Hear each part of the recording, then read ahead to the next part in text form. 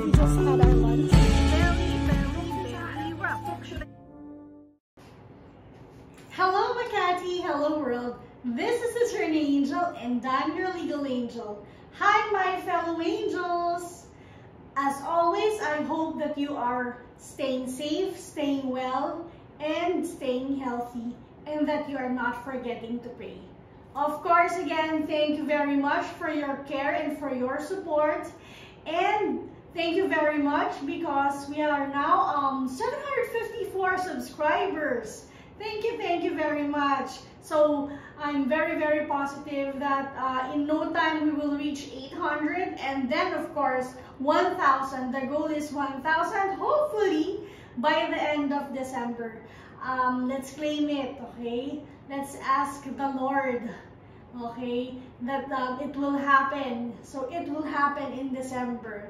If not, marami pa namang panahon, okay? So share the word, like, subscribe, share, and follow. Spread the word, and hopefully through your help we will reach our goal, and we will be able to help more people, educate more people, and help more law students and our kababayans all over the world. Now, another day for learning. This time I will share with you a brief discussion regarding part of what I discussed when I was invited to speak before the AUSL Handwriting Advocates. I'd like to take this opportunity to thank Attorney John Renada and the officers and members of AHA for inviting me. Okay, so part of the lecture was about case digest. It's about legal writing in the new normal. Okay, but this part that I will share with you is the last part that I discussed about case digest. So I hope you learned from this. Thank you very much. Case digest. Okay. I will talk to you briefly about case digest or case briefs, case digesting, case briefing. So we'll talk about function, the process, and the steps that can help you in your case digest or writing your case digest for your subjects. Okay. Keywords, case and digest. Okay, so let's zoom into the two keywords. First, case. Okay. So when you say case in general, it refers to an action, suit, or controversy. And in particular, focusing on law school or legal studies, we know that here we refer to the decisions of the Supreme Court of the Philippines. And when you say digest, in general, it means a summation or condensation of a body of information.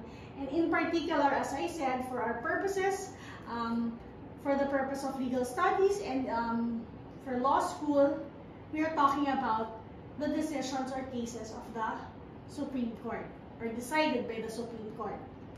Okay. Case digest, put them together, you have here another term for case digest, which is case brief. Okay. So case brief, pwede yan also to refer to pleadings that you file in court. But here for purposes, for law schooling or legal education, we refer to it as the case brief, which is a dissection of the judicial opinion. Okay. And it contains a written summary of the basic components of that particular decision, okay, penned by a justice of the Supreme Court, or sometimes it's a per curiam decision. Okay, so function. I know that you are familiar with the images here. These are images from the movie Bar Boys. Okay, so function.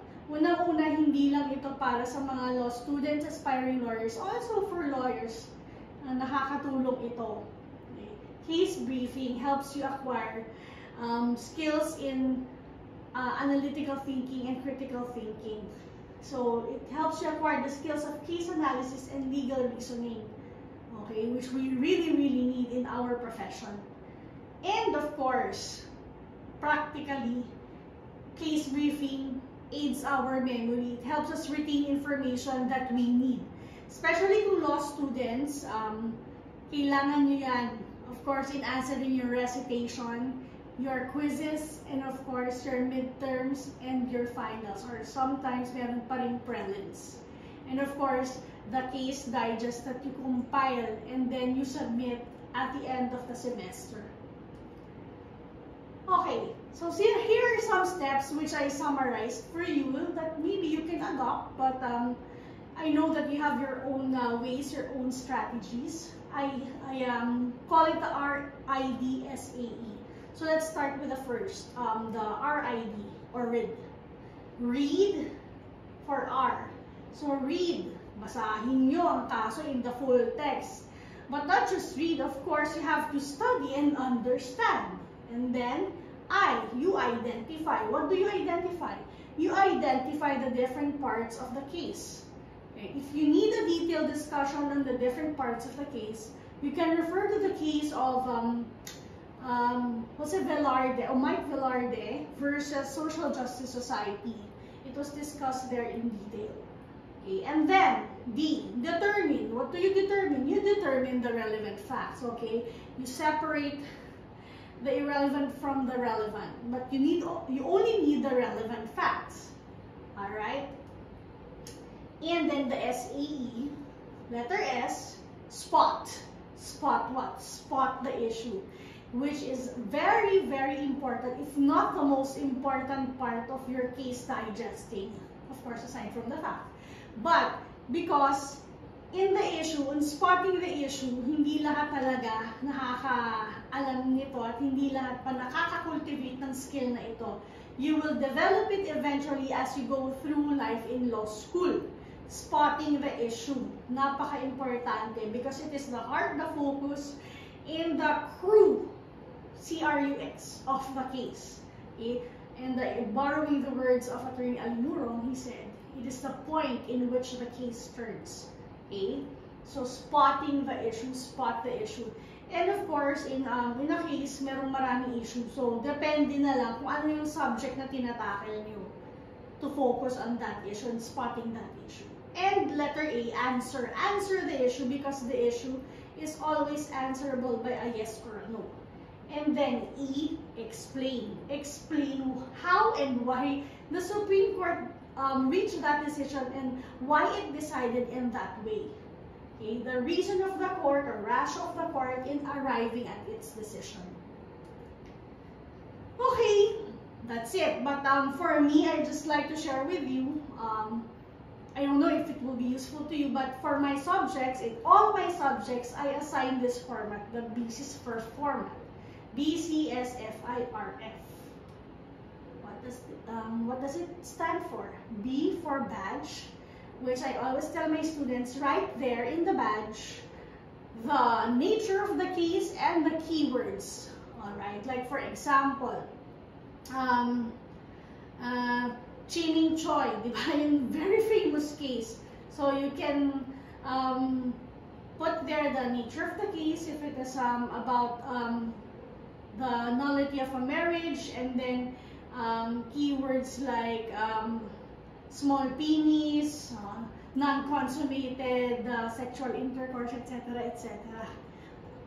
Okay? And then caption.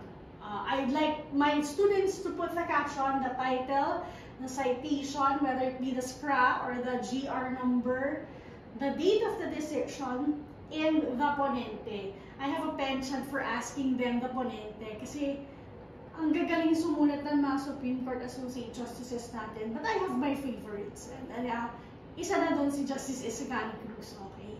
And of course, our chairman for the best bar ever, na ang galing talaga na expression of combining plain language, prose, and poetry and style in his decisions, Justice Marvic Leonin. Okay, may certain flavors pag nagsusulat ang mga justices natin. And then the syllabus or the syllabi. We've been used to, yung mga panahon namin, skra kami, physical copy. Case reporter ang skra. Pero, makikita nyo, in the first part, meron na may italicized portions before the start of the discussion of the case. And you will see there principles, doctrines. Okay, although it is not binding because it's just a summary of the case reporter, napaka-useful niya kasi makikita mo na kaagad doon ano yung mga principles of law and doctrines applied by the Supreme Court in a particular case. So I like my students and I require my students to put the syllabi or syllabus in their case digest. Okay? And then, of course, the facts. The facts. Now, sabi ko nga, relevant facts. And I require them to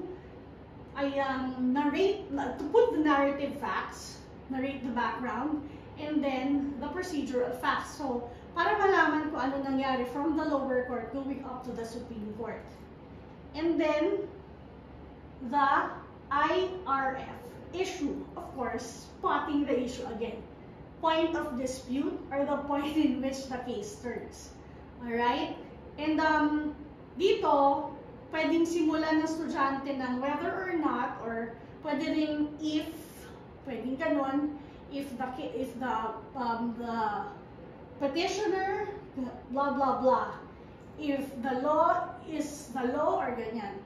But I've been used to whether or not, so whether or not na lang din pa napagamit ko. And then, the ruling. Here pala sa issue. Kasi, I require them na kung ano yung related sa subject namin. Like for example, if ethics yung case na inassign ko, and then there are some issues, if ethics ang subject, and then marami pang issue involved in that case, I would tell them to concentrate on the ethics issue. If stat ko naman, ang subject na tinuturo ko, stat ko yung issue na pinapa-identify ko. Okay? And then, of course, the ruling. Okay? The categorical answer first, I would like them to answer whether it is a yes or a no, and then the reason of the court or ratio of the court in deciding in that way. Okay? The reason for the decision, in other words. And last but not the least, pinapalagay ko rin yung fallo, etc. Whatever pronunciation you like, but I had a former student who speaks Spanish and Portuguese. Ang double L is pronounced as Y, but iba yung pilantik ng double L ng pag-falyo kaysa sa fallo, di ba? So I call it the fallo. And in the case of Florentino versus Rivera, sabi, ang fallo ay dispositive portion ng case, the final part of the case which finally disposes of the case, or the dispositive portion nga. So, makikita mo doon, wherefore petition is dismissed, wherefore the case is remanded to the regional trial court, wherefore the decision of the Court of Appeals is reversed or affirmed. So that is the fallo, the dispositive portion. Okay? So that's it for my brief discussion on the case digest or case briefing that I'd like to share with you. Because before I already discussed this in one of my vlogs, and I discussed this together with case synthesis. So I hope this supplemented your knowledge on case briefing or case digest. Thank you very much for listening and for watching. Like, subscribe, share, and follow. Be kind, be a blessing to others, and always remember to glorify God with a grateful heart. This is Attorney Angel, and I'm your legal angel. Bora hey!